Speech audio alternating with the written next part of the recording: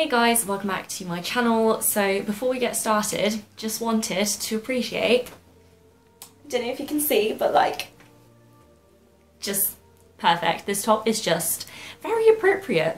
Anyway, today's video is about the BMAT. I thought I'd do a similar video to the UCAT one that I did. Link in info cards. So I asked you guys on Instagram for questions about BMAT and I'm going to answer the most common ones in this video and hopefully try and give you the best advice that I can. So this video I'm going to try and make it like as concise as possible, just get to the point, make it as informative as I possibly can to help you out. So before we actually get started, I just wanted to mention that this video is very kindly sponsored by Kaplan Test Prep. I'll talk about them more further on in the video, but yeah, just wanted to say thank you very much for sponsoring this video, and without further ado, let's hop right into it. We've got a lot to get through, so I separated out all the questions that I got into like topics to make this video flow a little bit better. So starting off with like a general introduction, like a get to know me. When did you take the BMAT is the first question. So I took it in November 2017. That was the first year I think that they brought in a September one, but I still did the November option. That was a long time ago actually. What score did you get? So I got 5.4 in section 1, 5.9 in section 2 and a 3A in the essay. So honestly, like not amazing scores, but I got to where I want to go, so I guess it was okay. Which unis did you apply to? So the only BMAT uni I applied to was Cambridge, and as you probably know, somehow I managed to get in. The other unis I applied to were Cardiff, Exeter and Edinburgh, but they all take the UCAT. The next group of questions are queries about scores. So the first one is, what score does Cambridge want for its medicine applicants to get? Honestly, there isn't a clear answer. I thought when I saw my scores that there was no way I could get an interview, because I read somewhere online that I think the London unis take like only 6s and above, like consider them for interviews, but I actually ended up getting an offer, let alone an interview, so it honestly isn't clear. And in my college there were quite a few of us that really didn't get amazing BMAT scores, like they were very average. And I think especially at Cambridge, because it's considered like holistically your whole application, it really doesn't matter too much if your score isn't like amazing. As for other colleges, they may have been more strict with like BMAT requirements. I don't really know. I have a feeling that they were, but you can probably search up online like college requirements or uni requirements for BMAT. What would be classified as a good score? So initially when I was going into the BMAT, I wanted to get 6s and above, because this is what I had read was like the baseline of like above this is considered a good score. Looking back, I'm not sure whether that's quite true, because I still got into Cambridge with my scores. There isn't a cutoff point where like this is a good score and this isn't. I'd say you probably do need to get like above 4ish, just because below that is like edging into the below average. But again, like you never know. And as for good score, I think it's really like whatever you're aiming for, and like the goal that you set yourself individually that you want to get is what you should consider as a good score. Don't compare yourself to other people. Don't stress yourself out and set ridiculously unrealistic expectations for yourself. Next section is about like my own personal experience of the BMAT and stuff that I did, stuff like that. So firstly, when did you start revising for the BMAT / how long did you prepare? There were quite a few questions about this. So I had planned to start right after I sent off my UCAS, which was like mid-September, which would have given me like a month and a half. I started doing little bits here and there at that point, but I left like my proper revision till way too late. I went about it the completely wrong way. Like I didn't have a plan of action. I never like scheduled in a specific thing that I was going to do on a given day like I would with my revision or my homework. I just kind of went along with it, which was a bad idea. Like, I should have sat down, planned out my week and said, okay, so Tuesday I'm gonna sit down and I'm gonna do this many practice questions from like section 1. How many hours a day did you do? And honestly, like, I can't remember, it was so long ago. I don't think, number one, you should judge the value of your revision by how many hours you do. I think you should judge it by how much you get through and whether that keeps you on track, like with how you've planned out your revision and like how much you want to get covered before the exam. Just make sure that you don't overwork yourself. This is the thing, like, I didn't do enough, but I don't think you should go the complete other side of the spectrum and do way too much, because this time is already stressful with like UCAS interviews and schoolwork on top of that. You know, we've talked a lot about burnout on this channel. What was the hardest section / part of the BMAT? So I think for me, section 1, because I remember in the exam it was the worst. Like, it was by far the worst. I was sat in the exam and I was literally thinking, like, this cannot be happening, when I couldn't answer question after question after question. Like, they made it so hard in our year. But in the practice even, it wasn't going like amazingly. It was really temperamental. Like, sometimes the papers would go really well and then other times they would literally be a disaster. The next question is, was it harder than the UCAT? And I think with like retrospect, I would say yes. I definitely found it worse. The UCAT, the main problem was the time pressure, but the questions themselves were like generally on the whole answerable. Whereas for the BMAT, I just found, especially in section 1, there were some questions I literally had zero clue how to do. It's just a lot harder to prepare for, in my opinion, because the questions can be so much more random and literally about anything. Whereas for the UCAT, if I remember correctly, there were like general styles of questions that would come up again and again, and like it was much easier to spot patterns in the question types. The next question is, how did you manage revising for the BMAT, UCAT and A-levels? I made sure, like, I chose to do my UCAT in August before year 13 started, so that it would be just completely out of the way and I could just do it over summer. And subsequently I chose to do my BMAT in November rather than the new September date, because number one, I wanted to give myself more time for revision. I thought I was gonna do more revision. Oops. And number two, I wanted to give myself a break after the UCAT before school started, where I like didn't have to do anything. During term time itself, like whilst all the uni applications were going on and all like the BMAT interview, that kind of stuff, for my actual A-levels, I really didn't do that much. Like, I just did the homework and revised for like end of topic tests when we had them. The last question in this section is probably my favourite of all the questions, which is, what didn't you do for the BMAT that you wish you did? And this is like plain and simple, I should have done way more revision.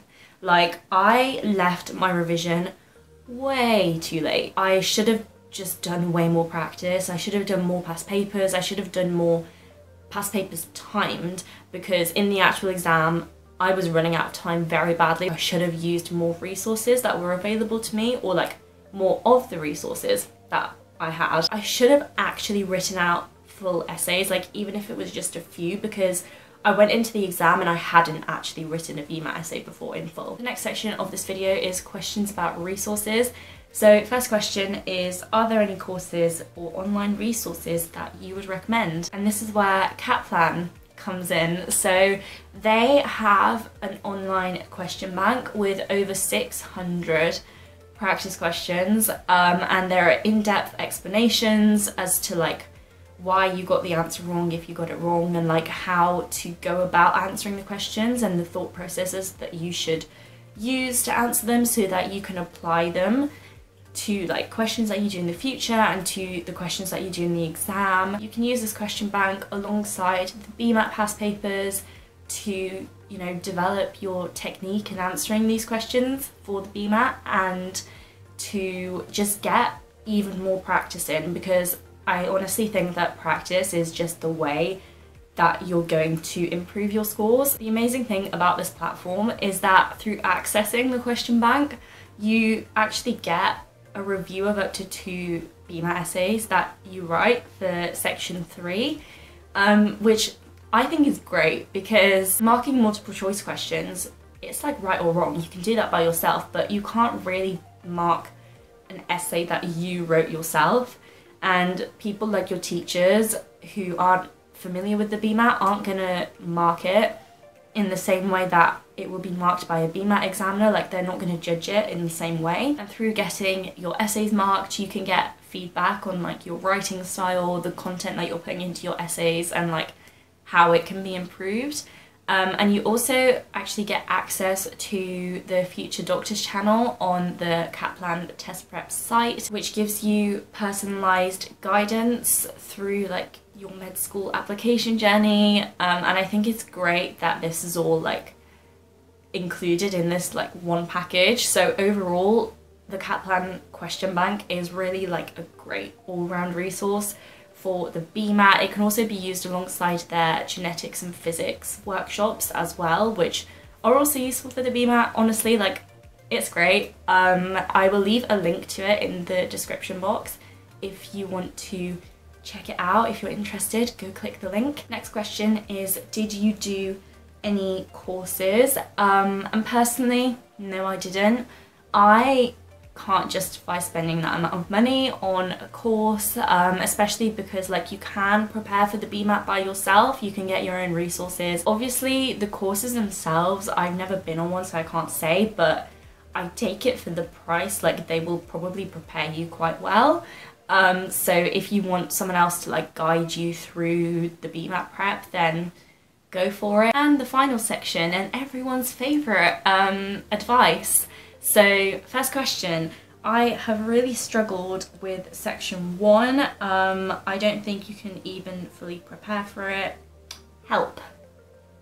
I feel you. Make sure that you do plenty of past papers, because it is like a practice kind of section. Like, that's what you need, is like practice, familiarity with the question types and stuff like that, and do practice questions on top of that, and just try and like look for patterns in the questions. The past papers definitely give you a good feel for what the exam is going to be like, although mine was seemingly a lot harder. It's so hard to feel prepared for, because there's always like another question you can do. There's always something that you come across that stumps you, and it is hard, but you've just got to trust that you've done enough and that you're gonna be okay. How did you prepare for the essays? Because the questions are very specific. So in all honesty, as I've already mentioned, I didn't do very much in preparation for the essays. I kind of just left them to the side, but I did read through a book. I think it was called like BMAT Worked Solutions, which had loads of like essay plans for all the past paper essay questions. And I tried to kind of memorize them, more so, to be honest, like look at the thought processes, the thought processes behind like how to answer the questions, like how to approach the questions, and what kind of things they were looking for their answers. But I definitely think I should have done like my own essay plans. It's better when you develop the thought processes yourself, probably, and you think about how to answer the question. I think whatever you do, make sure that you write something about each bullet point in the essay. When I did it, we got like 3 bullet points on like, I guess, subheadings for the essay. Like, you had to write something about each one, and I think that's like the baseline criteria probably for getting a 3, unless you write like utter rubbish. So the next question is, how did you prepare for each section? And since I've already talked about 1 and 3, the only one that's left is 2. And for this one, it's science. You actually do need to kind of revise. It's pretty much like GCSE level biology, chemistry, maths and physics. Just make sure that you do brush up on subjects that you're not taking at A-level, because you probably have forgotten like a lot. And if you do get the chance, go through the syllabuses of like the other subjects as well from GCSE, just to make sure that like you're familiar with everything, because some of the topics just aren't covered at A-level. And also do obviously practice questions on top of that as well. They actually have a specification out for the BMAT. I searched it up, you can just find it online, for section 2, and like everything that you need to actually know, so you can go through that. I think that's probably a better idea than going through GCSE syllabuses. I wanted to finish this video off by talking about this question, which is what to do during the actual exam. First of all, please, whatever you do, don't stress yourself out, because this is what I did, and I'm here to tell you to learn from my mistakes. So I went into that exam and I was honestly terrified. Like, I knew I hadn't really done as much as I wanted to, and it was just like the environment, like sitting in that test room and having to sit the paper, and I spent a lot of like section 1 having a mini freak out.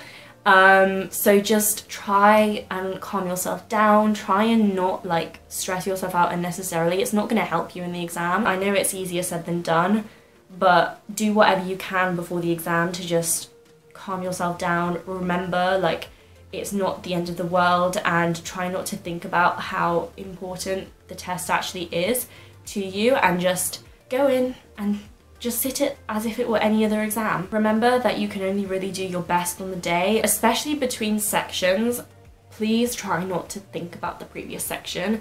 Just try and forget about it, because if you're in section 2 thinking about how badly section 1 went, you're going to mess up section 2 because you're not actually concentrating on it. It's more worth just trying to get a clean slate and be like, okay, section 1 might not have been the best, but section 2, like, I'm really gonna give it my best shot. Classic test taking technique, but don't spend too long on any given question. I think especially in section 1, this is very easy to do.